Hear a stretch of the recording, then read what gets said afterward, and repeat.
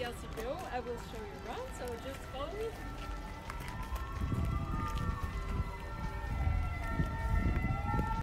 The LCPO is composed of 4 different teams with different thematics. So you have polymer engineering, bio-inspired polymers, polymers for life sciences, and polymers for electronics. And all the devices and equipments that I will be showing you are shared between these 4 teams. So now I will be presenting you someone very special, so Sébastien de Commandou, who is my supervisor as well as the director of the lab. So here is his office. Probably working.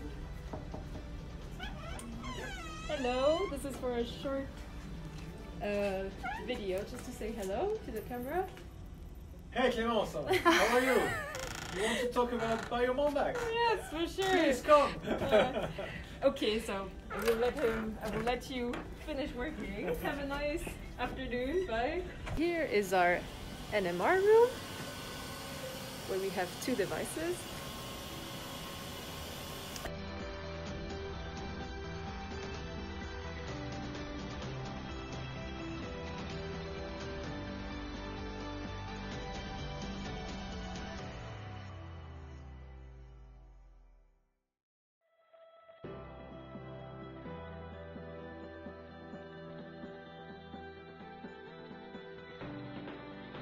Now we are in the confocal room, so where I spend most of my time.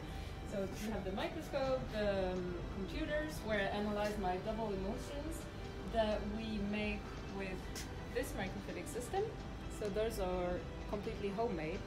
And then we have our syringe pumps.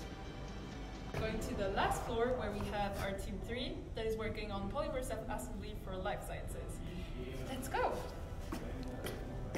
Okay, so here we are in our open space, and I will show you my colleagues who are working very hardly, as you can see. Say hello to the camera! Hello! Hello! And so here we have all the offices for the permanents, and we also have like another office with all the postdocs and PhDs. And now I will show you the labs.